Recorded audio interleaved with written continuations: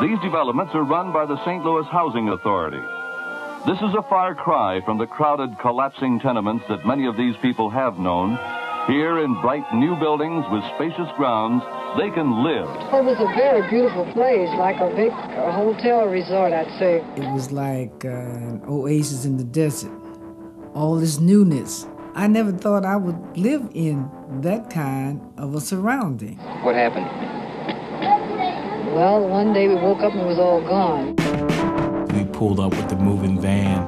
I knew at that point that it was hell on earth. Pruitt-Igoe looks like a battleground. Vandalism and neglect have left fear among the remaining occupants. In the middle 50s, St. Louis thought it had solved its low-cost housing need, but instead a monster was created. The experiment had gone terribly awry.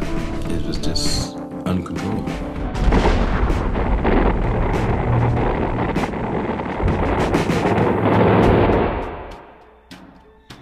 Pruitt-Igoe is such a symbol that we tend to forget that it is no different than the city that surrounded it. What happened to St. Louis was tragic, but that's simply not how we've told the story.